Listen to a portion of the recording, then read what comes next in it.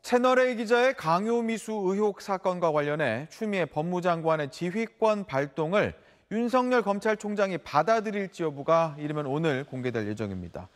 윤 총장은 지난 3일 전국 검사장 회의를 소집해 추 장관이 윤 총장에게 사건 수사 결과만 보고받으라고 지휘한 데 대한 의견을 들었습니다. 회의에서는 장관의 지휘에 위법 소지가 있어 재지휘를 요청해야 한다는 의견이 많았던 걸로 알려졌습니다.